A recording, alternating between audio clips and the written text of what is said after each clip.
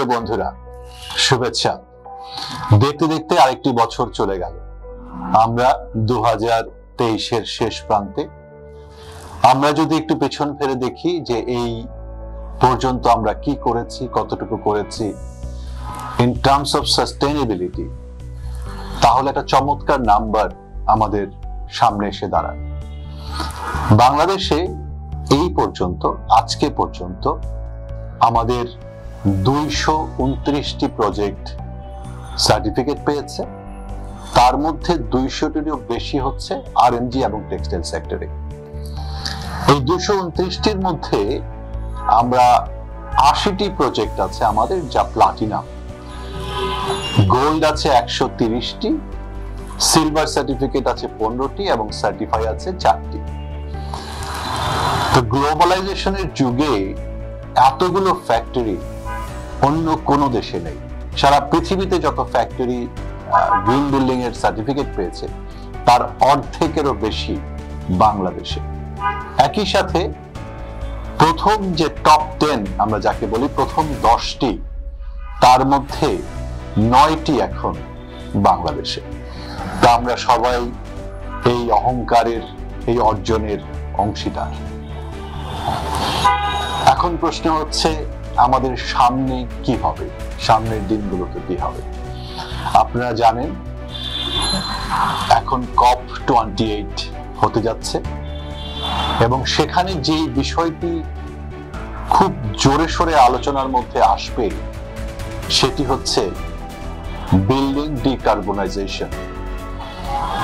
তার মানে হচ্ছে যে আমরা আমাদের যে বিল্ডিং এর যে carbon emission, almost 39% of the total emission comes from the building, এইটাকে আমরা কিভাবে কমাবো, সেটা এক্সিস্টিং বিল্ডিং এর ক্ষেত্রে প্রযোজ্য এবং নতুন বিল্ডিং এর ক্ষেত্রে প্রযোজ্য। ইউরোপিয়ান ইউনিয়ন এই COP28 যে লক্ষ্যমাত্রা স্থির করেছে সেটি হচ্ছে যে তাদের টোটাল কার্বন এমিশন 5% কমাতে হবে এবং এটি তারা তাদের দেশের যে কোম্পানিগুলো আছে তাদের কাছ থেকে অর্জন করতে হবে। এখন এই আরএমজি সেক্টরের যে কোম্পানি, তাদের স্টোর বা সেলিং সেন্টারের টোটাল কার্বন ফুটপ্রিন্ট হচ্ছে 3 থেকে 5% এবং তার বাকি পুরো 90 to 95% কার্বন ফুটপ্রিন্ট হচ্ছে তার supply chain, that include textile, washing, dyeing এবং garment, swing, accessories. So European বায়াররা বলছে যে তাদের সাপ্লাই চেইনের অবশ্যই কার্বন ফুটপ্রিন্ট কমাতে হবে। তার মানে আমাদের বাংলাদেশের আরএমজি সেক্টর বা টেক্সটাইল সেক্টরকে এখন টার্গেট করে কার্বন ইমিশন কমাতে হবে এবং কার্বন ইমিশন কমাবার সবচেয়ে সফল পদ্ধতি হচ্ছে বিল্ডিং ডিকার্বনাইজেশন। Building decarbonisation. এখন আমরা যদি গ্রিন বিল্ডিং বিষয়টা বোঝার চেষ্টা করি, লিড সার্টিফিকেট বোঝার চেষ্টা করি, এই একই কাজটি লিড সার্টিফিকেটই করে, বিল্ডিং ডিকার্বনাইজেশন। আমরা কি করি এক্সিস্টিং বিল্ডিং এর ক্ষেত্রে বা নতুন বিল্ডিং এর ক্ষেত্রে? আমরা তাকে এনার্জি, ওয়াটার, রিসোর্স এফিশিয়েন্স করি, তার এমবোর্ডেড কার্বন ফুটপ্রিন্ট এবং প্রসেস কার্বন ফুটপ্রিন্ট কিভাবে রিডিউস করা যায়, রানিং কার্বন ফুটপ্রিন্ট কিভাবে রিডিউস করা যায়, সেই কাজগুলো করি এবং আমাদের এই প্রসেসের সাথে বিল্ডিং ডিকার্বনাইজেশন একদম মিলে যায়। তো আমাদেরকে অবশ্যই এই পথে যেতে হবে এবং এটি যাওয়াই উচিত, কারণ আমরা প্রত্যেকে কার্বন ফুটপ্রিন্টের জন্য দায়ী। আমরা প্রত্যেকে কার্বন ফুটপ্রিন্ট অ্যাড করছি। সুতরাং আমাদের প্রত্যেকের উচিত আমাদের আয়ত্তের মধ্যে যতটুকু আছে কস্ট ইফেক্টিভলি সেটাকে রিডিউস করা। একজন গ্রিন বিল্ডিং এক্সপার্ট হিসাবে আপনাদেরকে বলতে চাই কয়েকটি কথা, খুব গুরুত্বপূর্ণ। আগে বলেছি, আবার বলছি যে গ্রিন বিল্ডিং করতে আসলে কস্ট বাড়ে না।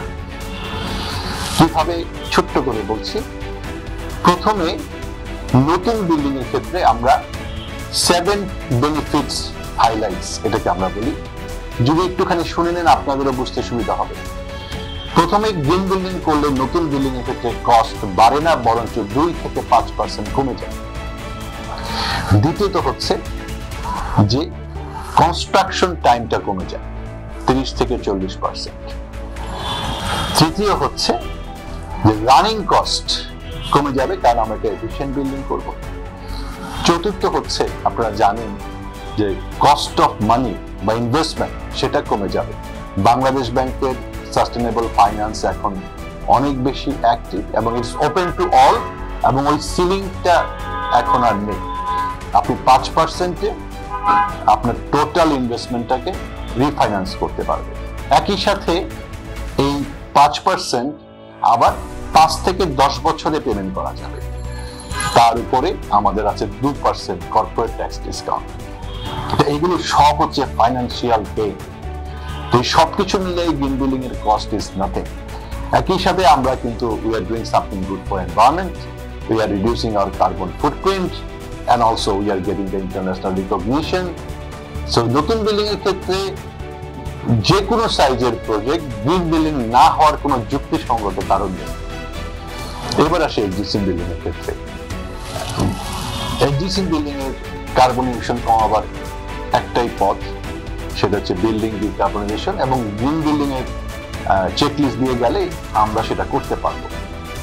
এক্সিস্টিং বিল্ডিং এর ক্ষেত্রে যে মিনিমাল যে খরচটা হয় সেটা 1 বছরের কম সময়ে শুধু এনার্জি সেভিংস থেকে উঠে আসে। আর ওখানে যদি আমার মিড লেভেল কিছু ইনভেস্টমেন্ট থাকে, সেটা কোনো অবস্থাতেই তার ROI 3 বছরের বেশি নয়। শুধুমাত্র হেলথ রিলেটেড ইনভেস্টমেন্ট যদি লাগে to ensure health of occupant, সেটা হয়তো 5 বছর পর্যন্ত ফেরত আসতে সময় লাগবে। এখন যেই ইনভেস্টমেন্টটা 1 বছর, 3 বছর বা 5 বছরে ফেরত আসে, তাকে আমরা কোনোভাবে কস্ট বলতে পারি না, বরঞ্চ বলতে পারি it is the best form of investment. তো এখন এই সবকিছু মিলিয়ে আমাদের কাছে প্রচুর তথ্যপাত্র আছে, ইনফরমেশন আছে। এগুলোকে যদি আপনি শুনতে চান, জানতে চান, আমাদের সাথে যোগাযোগ করতে পারেন। আমাদের প্রচুর ক্রিয়েটেড ডকুমেন্টস আছে, সেগুলো আমরা আপনাদেরকে দিতে পারি। আমাদের প্রচুর ভিডিও আছে আমাদের ইউটিউব চ্যানেলে 360 TSL গ্রিন এক্সপার্ট, সেখানে গিয়ে আপনি দেখতে পারেন আমরা যে প্রজেক্টগুলো করেছি।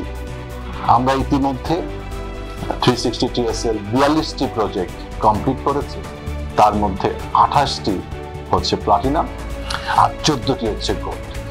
সো আমাদের এই প্রজেক্টগুলোর কেস স্টাডি ভিডিও আছে, আপনারা দেখে নিতে পারেন। এবং আমরা যাদের প্রজেক্ট করেছি তাদের সাথে কথা বলে দেখতে পারেন আমি যে কথাগুলো বলছি সেগুলো ঠিক কিনা। এক্সিস্টিং বিল্ডিং এর ক্ষেত্রে আমরা একটা প্রিলিমিনারি অ্যাসেসমেন্ট অফার করি উইথ ভেরি রিজনেবল কস্ট, নাই বললেই চলে। সেটা নিয়ে আমার সাথে কথা বলতে পারেন। এবং আমরা মনে হয় সবাই মিলে যদি কাজ করি, আমরা এনভায়রনমেন্টটাকে ঠিক করতে পারবো, আমাদের যে দায়িত্ব সেটা পালন করতে পারবো। একই সাথে আমাদের বায়ারদের যে রিকোয়ারমেন্টস সেগুলো আমরা মিট করতে পারবো।